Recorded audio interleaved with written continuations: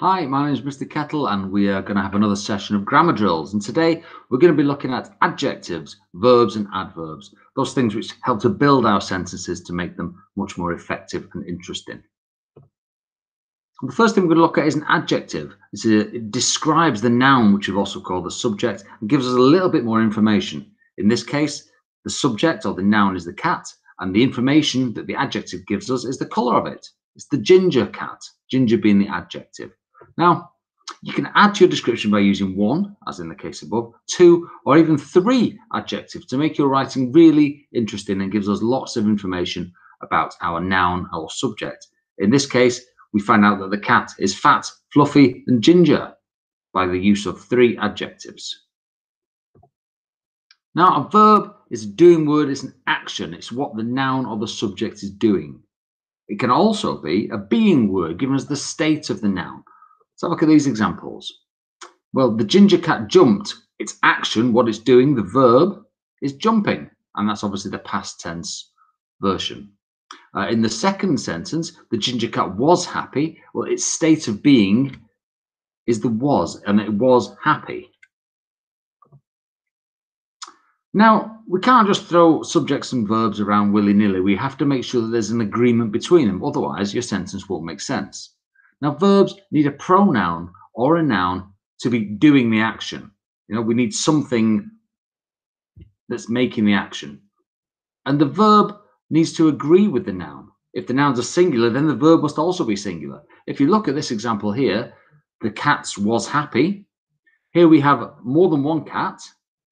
However, it's the singular verb. So that doesn't make any sense. It has to be the cats were happy or the cat was happy. How about this? They likes going camping.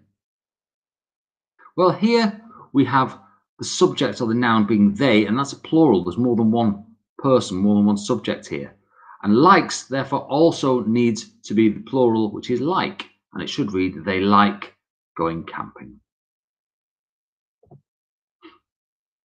Adverbs then.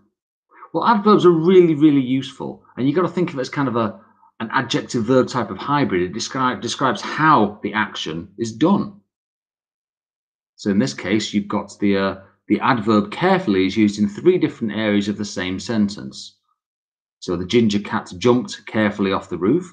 We've got the noun, the cat, and what it's doing is jumping.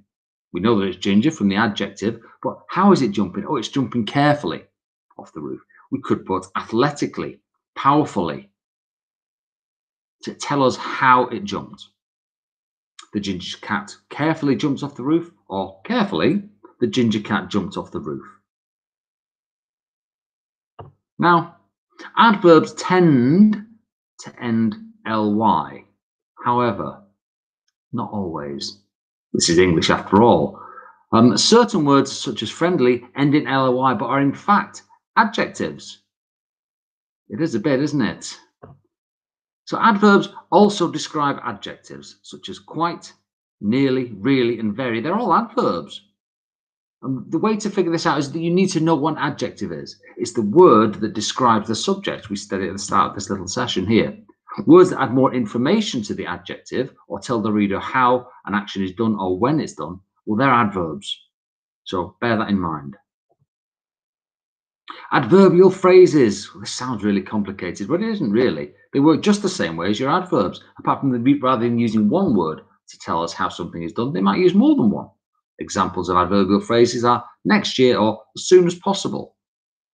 You probably use these in your writing already without even knowing what they are. So what's the point? That's a good question. However, the effective use of adjectives, verbs, and adverbs can take your writing and understanding to a whole new level. And after all, that's what we want, isn't it? We want people to understand what we mean when in our writing and when we speak. So what's the take home? Well, an adjective describes a noun or a pronoun, also known as a subject. A verb is an action or state of being of the noun. The subject and the verb must always be in agreement. Adverbs describe the adjective or how and when the action is being performed. And adverbs tend to end in ly, but not always.